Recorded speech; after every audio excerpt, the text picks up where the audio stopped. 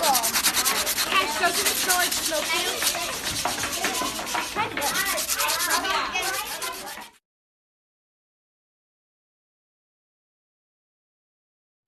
I'm on to the block. Wait, do you have a and then this is your roll. And when you want to get in the water, you make it better. And you can catch one of your patterns.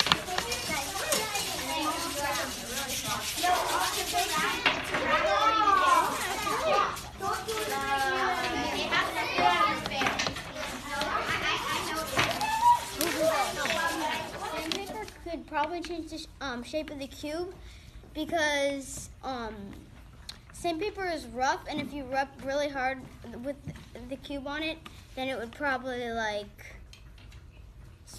the cube would start chipping off. If the fluffy cloth I think the fluffy cloth will stick on itself if it goes on sandpaper.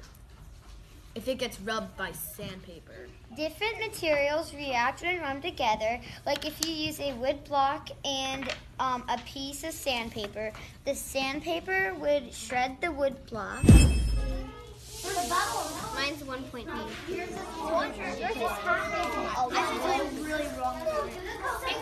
It's 15.4 degrees Celsius.